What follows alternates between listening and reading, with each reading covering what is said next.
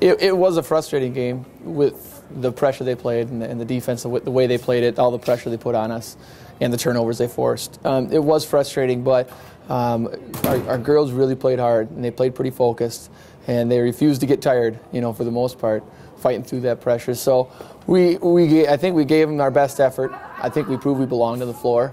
So that was a big thing for us. That's why we're able to feel at least pretty good about the game and where we're at. We're certainly thrilled with how we finished and how we played overall at the state. So, yeah, I think satisfied is a good word. That we feel a lot of satisfaction. We realize we accomplished a lot.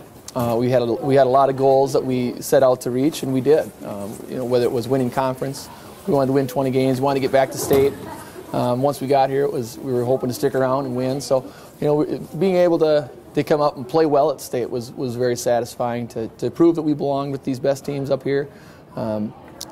So we can wear these red medals and really feel like we were the second best team in the state.